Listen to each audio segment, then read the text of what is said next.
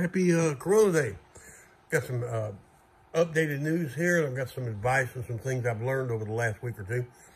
First off, I'd like to thank the kids from the University of Texas who went down to Mexico and imported about 70 more cases of this stuff up to Austin because we were really beginning to feel left out. And, it's going to probably trickle up Interstate 35 as they make a mad dash for Scott and White, hoping there's a cure, which there's not. And this, what Fauci's doing, one of our members of the butcher shop today made a comment. What he's doing, and I've got all the respect in the world for him, but he's coming out there on the podium and he's shouting the alarm. And he's letting you know how serious this thing is if you catch it and all that kind of stuff. Wash your hands, wash your butt, wash your eyes, all this kind of stuff. But internally, he's letting the people around him know it's really a second runner to the regular flu, which has a death count in the thousands in the United States since the first. But the reason he's doing that, if he was to come out on those steps or near the White House and say, now, this thing isn't near as prolific as the flu is right now, then people would relax and they would say, oh, well, that's true. That's true. We need to go back to the store and buy some more beer, And then, if this little bugger gets a hold, it'll be bad, all right? Now, things I've learned, interesting things. I've learned, for instance, that I love turkey bites, okay? Also, one of my sponsors, I love this stuff, too.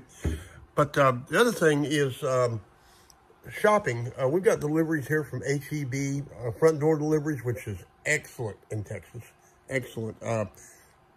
Most everything I've got all over the place now is from Amazon or H-E-B. And I mean, you can get a stick of butter from H-E-B. They'll bring it right to your door and they'll drop it. Excuse me. And you never have to see them, all right?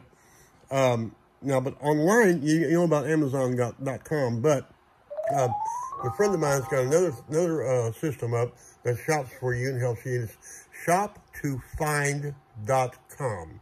That's shoptofind.com. Excuse me. Shoptofind.com. Give that a try. See how it works out for you. Internet shopping. This is one of the things I was trying to allude to yesterday and the day before. History has changed.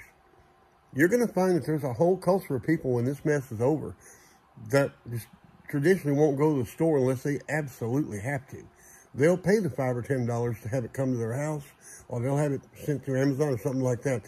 We will be social distancing for the rest of our generation. You'll get used to it. You'll be the ones that are nervous in crowds. Somebody sneezes, you'll run, okay? Masks will become prevalent. It's something you just put on automatically even after it's over. And it will be over. It will be over. I put up, I'm going to put all the links up here. But I put up a little article this morning and everything. And I'm not a doctor, and don't quote me on this. I might be dead wrong. But every year we have a flu outbreak. This is not a flu. This is a respiratory distress disorder, okay? But it's still a virus. And boys and girls, it gets hotter than chicken grease in Texas, okay? People don't live down here, much less viruses half the time. So we're not counting on it, but if we all of a sudden take a downturn along about June or latter part of May, just remember you heard it here first, okay? And it will be back. It will be back. What we got to do is, once we get through this first wave of this stuff, we need to, what happens when you sit alone too much, a wave of this nonsense. We have to take that next 9 or 10 months before it comes around again and prepare. Just be prepared. Have extra mass. Load your freezer up with meat. You don't need 5 pounds of coffee. You need 10 pounds of coffee. And just always be ready for when they say, we got to start bumping elbows again. No problem. Got everything I need. Don't have to go anywhere but the mailbox, and ain't nothing coming anyway. All right? I don't have anything to say about the economy. When stockbrokers are allowed to go back to the floor, we hope for the best, Hope for the best. Now, the things that you learn, like right before the crackdown, my wife, Pamela, told me to go down to Home Depot and buy a boatload of toilet paper. Now, I wasn't panicked. I didn't care. Okay, I had about 3-4 rolls in the bathroom, and it usually would last me a while. It's just me here. And I thought, you know, if I don't have toilet paper, I'll just jump off the toilet and jump in the shower. You know, kind of like a redneck bidet, you know. But I got a trunk load of toilet paper. But I learned something. I bought it at Home Depot. Now, what is Home Depot? It's a place you go to get stuff to repair your home. So you buy their toilet paper, you don't get Charmin double layer with little quilts so your butt don't itch. You get this stuff that you find in a porta potty. And I quickly discovered, I've been using this for, let's see, this is my 15th day of quarantine. And I got it 4 days before that. So that means about 20 days. And I haven't dented the first roll because it's what? Single ply. You get twice as much toilet paper than you do with Puffy Bear wipes his butt with it. Twice as much. And believe me, it actually wipes your butt a little bit better. I don't like sandpaper, but, you know, it works. It works, you know. Washing our hands. I've washed my hands so many times, it's a miracle I have fingernails. Okay? I haven't been exposed to a human. Oh, God, it's the 15th day. Yeah, 15th day. I've been exposed to my dog. You know, and that's nothing. I got my dog about 50 pounds of dog food because I ordered some, and then my wife up in Brigham ordered some, so I got a double load of dog food. Dog be dancing. Dog be dancing, okay? You got to stay hydrated, and I'm not just joking about the whiskey. I've seen that I drink a little more water than I used to. A little more water. And you get stiff. I don't care how old or young you are. If you're doing nothing but sitting on the couch watching the news reports, when you get up to go get a cup of coffee, you know, damn, I'm stiff. That's because you're not moving around. Even back in the old days, before the war, you know, I'd get up and run over to H-E-B. Well, that was my outing for the day. I'd go over there and pick up whatever I needed, be about an hour out there, say hi to everybody and all that kind of stuff, come back, and I'd be limbered up for the day.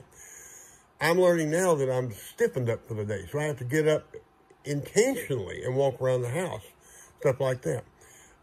I don't know how we're not ever going to get back to normal. I mean, just put it like that. You'll always have, just like a hoarder from the era of the Depression would always be hoarding green beans. My dad did that. We're going to be the ones that are always afraid of crowds. We're going to be the ones that go through the drive-thru at Whataburger no matter what. Okay, we just won't go in and sit down. We'll not sit down at their table. That's me. I'll never go back in Walmart again. You know, I'll never go back in Walmart again. That's not going to happen. You know, I have my own personal reasons for that. H-E-B, I'll probably, if I have to go into a store, I'll go into H-E-B. 2 reasons. Number one, very little, if any, stuff is there from China. If you're eating their cow meat, that cow probably grew up 100 miles away. All right. Number 2, they don't attack your guns. I don't carry my gun inside H-E-B, but if I was licensed to carry, they wouldn't say a word about it.